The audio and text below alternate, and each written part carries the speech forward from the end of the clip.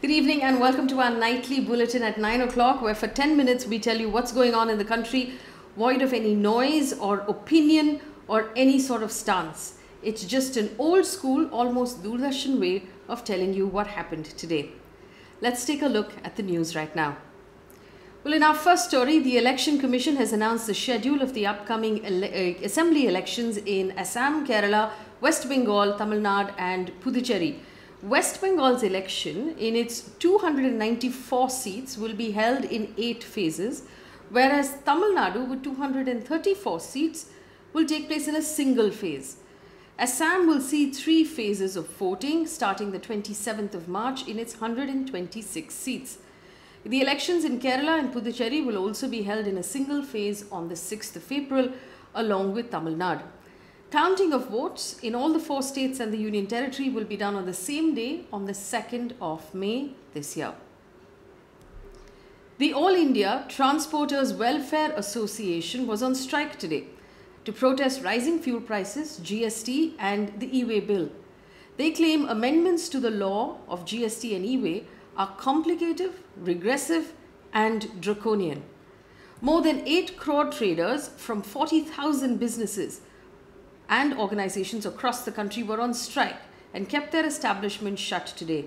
Lakhs of trucks stayed off the roads as well between 6 a.m. and 8 p.m., although essential services like medicines, dairy and vegetables were available. Demands were to include or to review the GST system for their businesses, simplification of the tax slabs, reduction of diesel and petrol prices, and scrapping of the e-way bill laws. Now, the e-way bill is a permit that truckers need to get to carry moving goods from one place to another. The Bandh actually saw maximum support in Punjab and Haryana, and several opposition parties and trade unions also extended their support. Some impact was seen in Odisha, Maharashtra and Bihar. Dalit labour activist Nodeep Kaur has been granted bail by the Punjab and Haryana High Court. The matter on the allegations of her illegal detention will continue to be heard by the court.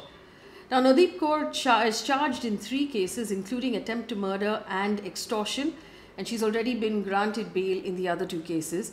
In her petition, Kaur, who is a member of the Mazdoor Adhikar Sangathan, claimed that she was targeted and falsely implicated in this case because she was successful in generating massive support for the ongoing farmer movement against the centre's 3 farm laws. She claimed she was physically assaulted by the police and in judicial custody after she was arrested by the Sonipat police in January. She also said her medical examination was not conducted in violation of Section 54 of the Criminal Procedure Code. The Haryana police have denied all allegations.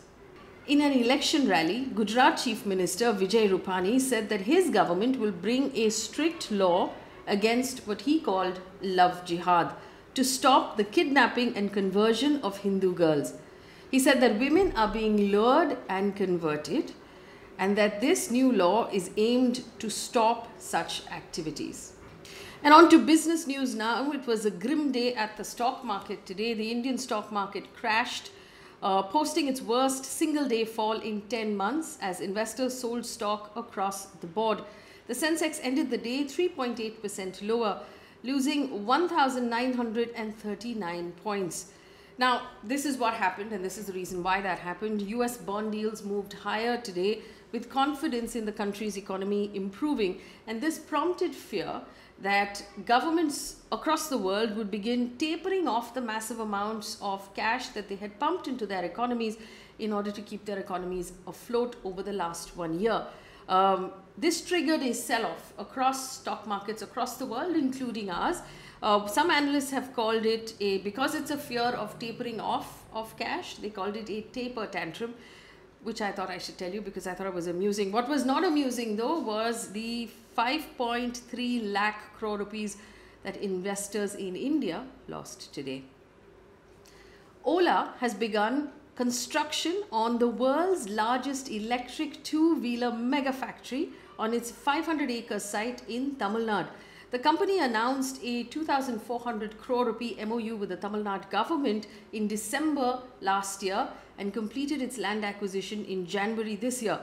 Now, the company in its statement said, and I quote, "We are racing ahead to operationalize this factory in the next few months The first phase of production will begin in months." End quote. Moving on now to some international news. Australia has passed a law requiring Google and Facebook to pay publishers for news content. Last week, Facebook had in fact blocked all news content from its platform in Australia and in fact blocked all Australian news content from being seen on its platform anywhere in the world. It reversed that decision following negotiations with the government. This matters really because this legislation will cost both of the companies, Facebook and Google, a fair sum of money, but it also sets the stage for potential similar action in other countries across the world. In China, President Xi Jinping has announced that China has achieved a miracle by eradicating extreme poverty. He declared that nearly 100 million rural people in China were out of poverty, with 832 poverty-stricken counties and 128,000 villages taken off the poverty list.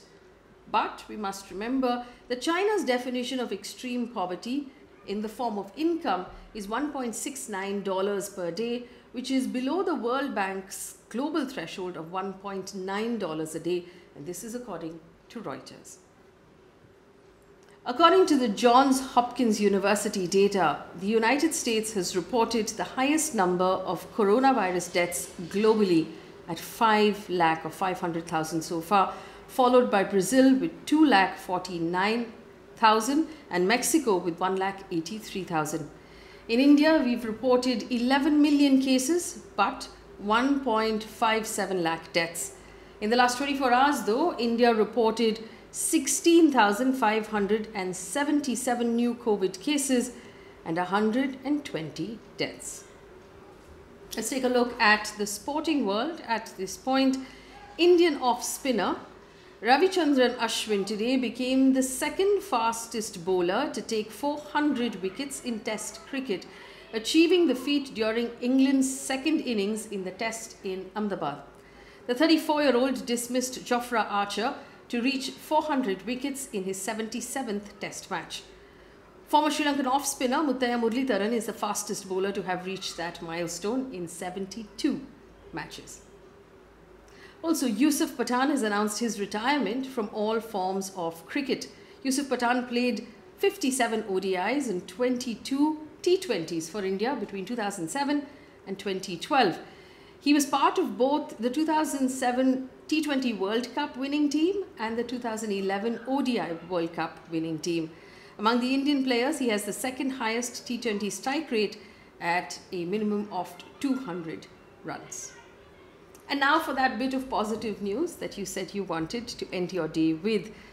All Delhi government vehicles are now going to switch to electric vehicles in the next 6 months. Now, this is an attempt to curb pollution and promote sustainability. So all petrol, diesel and CNG vehicles of the Delhi government will be replaced with electric vehicles in the next 6 months.